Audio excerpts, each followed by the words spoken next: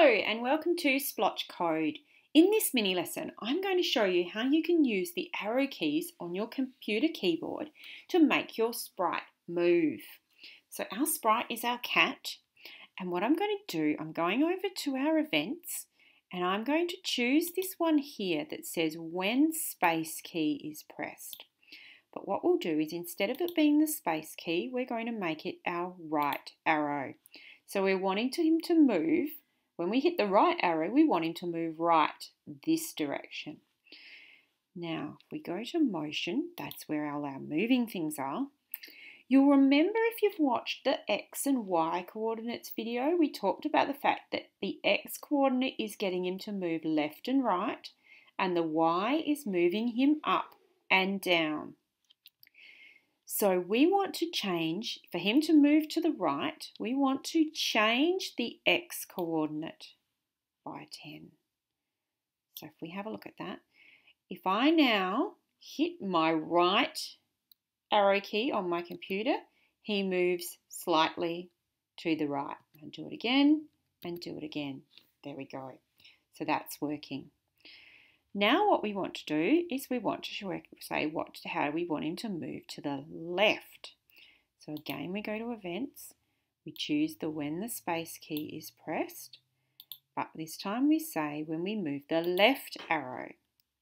We go to motion again and we change by 10, but instead this time we make it minus 10. And you'll remember that that means he's going to move back towards the left. So let's have a look now. When I press my left arrow key, he's moving backwards by 10. Okay, what about up and down?